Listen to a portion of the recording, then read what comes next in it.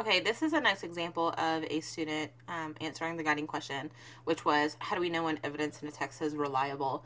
I was thinking about this because the day before we had done a Bigfoot article, and the kids found lots of evidence, um, and they presented the claim that Bigfoot was in fact real because they had evidence to support it.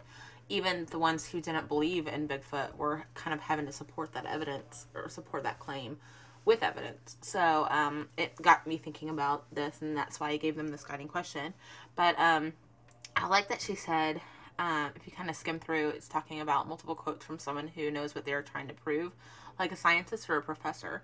And she's definitely on the right track because I think that, expert opinion is really important. And when we write something and we're supporting with evidence, we need to be thinking about, who's most trustworthy, a common citizen or a expert. And this is a perfect example of, she's already thinking that way. She's just not calling it what it is.